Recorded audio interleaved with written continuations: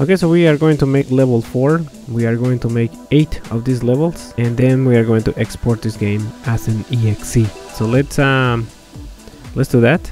We're going to copy level 3, paste it, and let's rename it level 4. There you go. So now we have level 4. Let me just close level 3.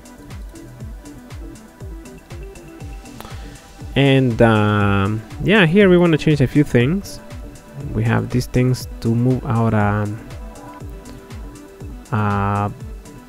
bad guys. Okay, we need them on the screen. We can just delete them. And let's see. Let's make this level more interesting. Delete this part here, and maybe we can start on top this time. This is which one is our gold?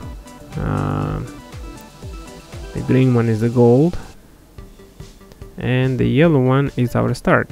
Try to redesign this again. We're not making anything overly complex. We are simply making a simple game. We don't have any platforms so far. We should probably add some platforms. Let me rename these to... Oops. Let me rename this object. This is going to be called block. We can make another object, a tile sprite, and select the image. Which image are we going to use? And here it is. Maybe just copy it, paste it. Okay. Now this one here, I'm going to rename to platform. Add a behavior to this.